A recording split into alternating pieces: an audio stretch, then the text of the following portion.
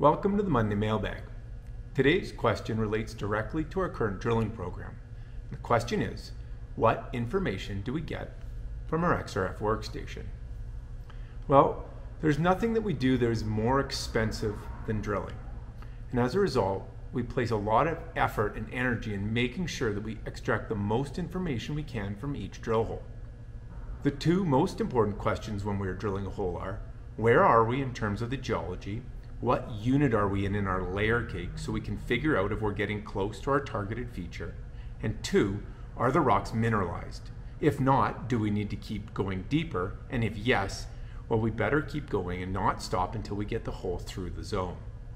Unfortunately, when we're dealing with Carlin-type mineralization, the clues we use to answer these questions are not often visible, meaning one, many of the rock units look the same, and two, mineralized rocks are often indistinguishable from unmineralized rocks. And these are the reasons why in Carlin systems we rely so heavily on sample analysis to tell us where we are in a drill hole and whether the rocks are mineralized.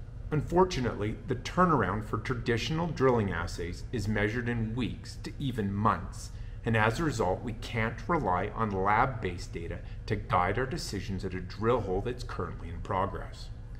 What we do have now, though, are the latest generation portable XRF instruments that, for many of the elements that we pay attention to, can provide us with high-quality data to answer our two major questions.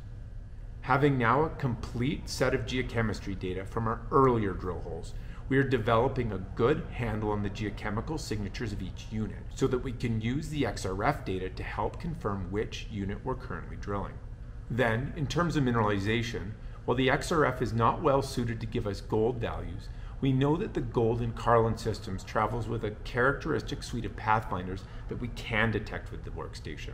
And this is exactly the information that we used on our last drill hole to confirm when we had hit our targeted mineralized unit, and then to confirm that we didn't stop drilling until we had gone completely through our target, which was very important as this was likely the deepest hole that any junior drilled in Nevada last year. So in summary, our XRF workstation provides us with near-time geochemistry data to answer two important questions. One, where are we in the drill hole? And two, are we seeing Carlin-type mineralization? This represents a new speed of information flow that would not otherwise be possible of waiting weeks to months for lab assays, and directly allows us to make better drilling decisions in terms of how deep we take our holes, and importantly, where to drill next. We use this information every day, and it's been a big improvement to our workflow, and we'll be talking more about it as our program continues. So stay tuned, thanks for watching, and be sure to submit your questions for the next Monday Mailbag.